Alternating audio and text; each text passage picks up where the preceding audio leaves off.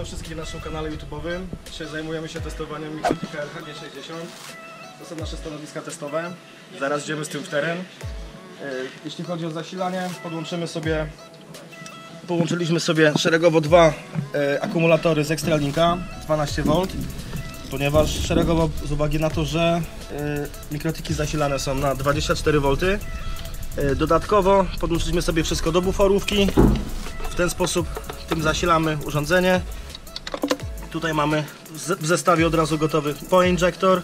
Oczywiście skrętka Extralinka, bo zależy nam na dobrej jakości i dobrym wykonaniu i przede wszystkim miedzianym patchcordzie. Nasze stanowisko, tu jest urządzenie. W pakiecie dostajemy od razu kompletny link, czyli slave i master. Od razu sparowane na gotowo i gotowe do podłączenia i do uruchomienia. Jak już wiemy, jak wygląda nasze stanowisko testowe, idziemy w teren, zaraz Wam przekażemy dalszą relację. Słuchajcie, testujemy sprzęt na szybko, żeby sprawdzić wydajność, dlatego przetestujemy sobie to na linku pół kilometra. Spróbujemy dowizować anteny tak jak trzeba. Chłopaki pójdą tam, my idziemy tam. Do zobaczenia za chwilę.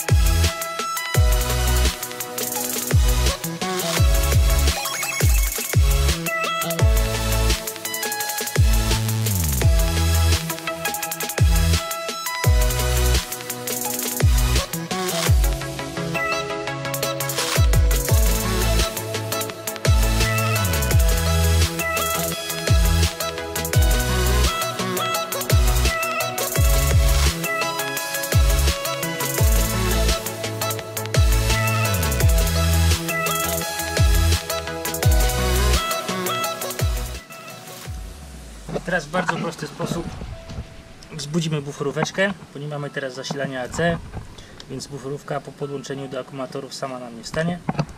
Musimy na chwilę podać zasilanie z baterii, z plusa baterii na wejście V1. O, wystarczy.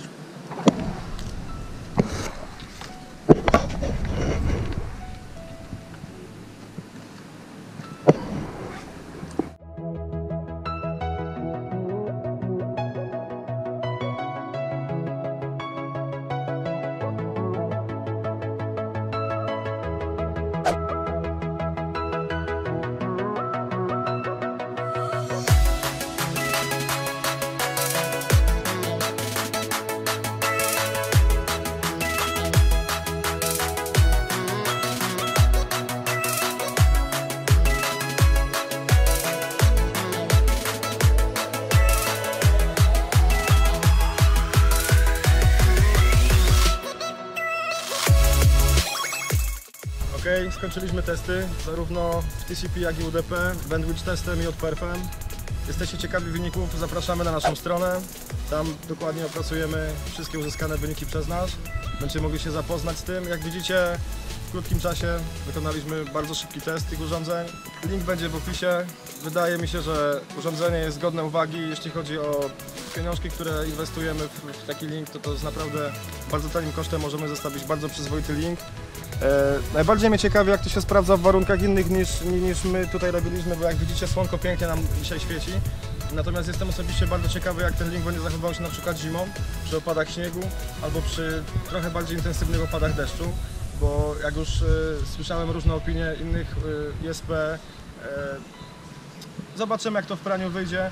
Natomiast trzeba wziąć pod uwagę, że pasmo 60 GHz jest bardzo podatne na wszelkiego rodzaju zakłócenia, no i tym bardziej na opady deszczu i śniegu. Słuchajcie, na tą chwilę jesteśmy przekonani, że ten link spokojnie można gdzieś zamontować na dachu.